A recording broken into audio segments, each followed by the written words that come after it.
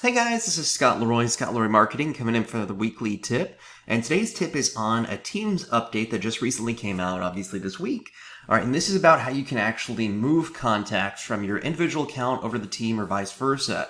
So that's one big update that happens. Now the contacts are going to be separated, where you're going to have your individual contacts and the team contacts. All right, so before you could actually view them in one location, now it's going to have two separate portals basically. So what you're first going to want to do is sign into Command, obviously, and at the top right, you're going to have your name up here.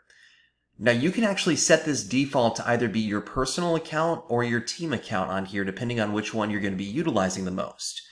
So in this case, I have it set up as the personal account. So all I'd have to do to move contacts over is click on our contacts option on the left-hand side.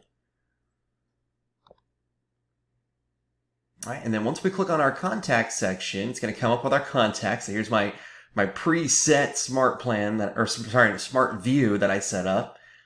All right, so now what I'll need to do is click the checkbox on the left-hand side of the contact or contacts that we want to update.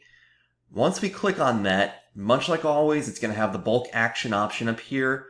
But if you notice, there's a new item down here that'll say change account.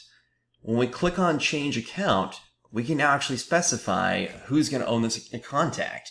So as you can see, heads up, changing account will take a couple of minutes. During that time, you will see the contact in the original account. So if I change this, I can move it over to the team account instead. All right, and once I change that, it'll automatically start to update. So then when I go over to the team section, it might take a little bit of time to pull up, but as you can see, it's automatically here. All right, so that's the easiest way to go through and update that. All right, and then as you can see on the team side, then you can actually assign this to anyone you'd like to. All right, and that'll help out for the Rainmaker side of everything. All right, but that's how easy it is to move everything over to the team's contact. Now, the reason I wanted to show that is because obviously everything is separated right now, where you can access it under personal or under your team account.